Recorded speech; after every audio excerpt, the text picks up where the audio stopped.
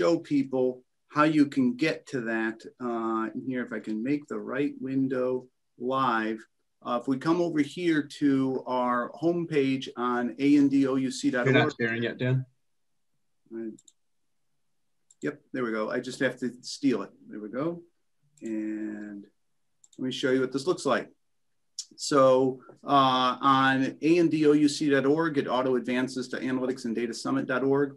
On there, you will find the lists up at the top for TechCasts. If you come in here, you will find the list of all of our upcoming TechCasts, and including obviously our winter TechCast days. And this is what we were just talking about in being able to show Graph Studio in the autonomous database. You can click on here to register.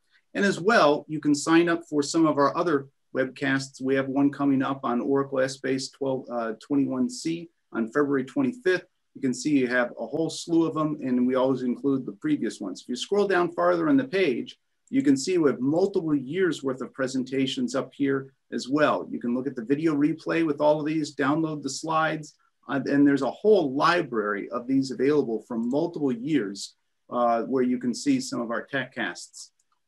As well, they're available up on the YouTube channel. We want to make sure everybody can get at those as easily as they can. And over here is a list of all those videos. Some people like to look at them this way as well.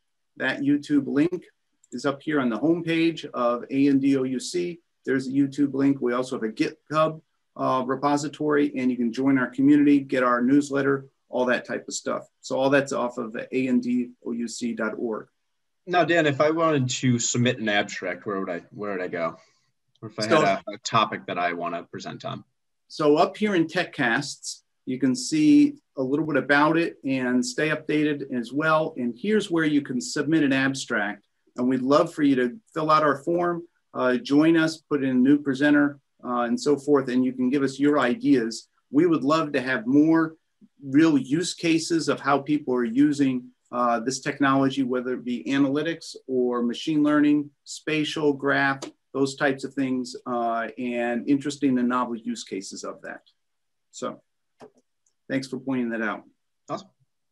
All right, let me go ahead and get us ready for being able to do our next presentation.